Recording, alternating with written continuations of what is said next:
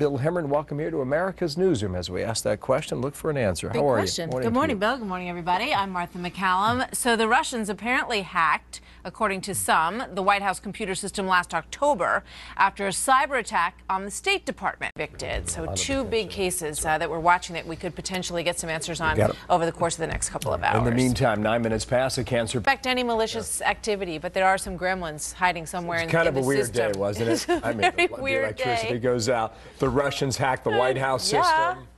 Marie Harf, a veteran right there. I'll just fire up the flashlight on my iPhone and on we go. No problem. Now, you do that in Oprah's studio in Chicago, now to be soon California. Those are fighting words, right? That would be an issue. That would be. T-shirt.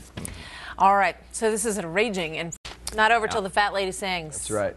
And she's not sung, not one note, or maybe a couple notes in some places. Man, hang in there. Hang in there, folks. So dramatic video of a fire that's tearing through a commercial building in downtown Los Angeles. Right? Boy, that's an amazing feat. Sure is. Hat trick for UConn. Well done. Nicely done, lady. Well done, congratulations. And to Gino as well. All right, so is the White House set to sit down? Thanks, Bill. So from the battlefield to a pawn family. Wow, that is really special. Really special and precious too. And those silent, quiet heroes of that generation often kept their medals in a drawer and didn't talk about it. And now they know his full story, which is extraordinary. Wish them well. Thank you, Steve. Jurors pour. New hour starts now in America's Newsroom. Glad to have you with us today. I'm Martha MacCallum. And I'm Bill Hemmer. Good morning. It happened early. Mayor in North Charleston will hold a press conference at 1 o'clock Eastern time, so about 3 hours from now. We'll see what he has to say. Obviously a witness. And what we're learning. The person who shot that video was a witness to the entire thing, which is going to be a big element in this as well. So more on that as we get it. All right, well, there are new warnings from the defense. What? I'd save us some taxpayer dollars there. Yeah.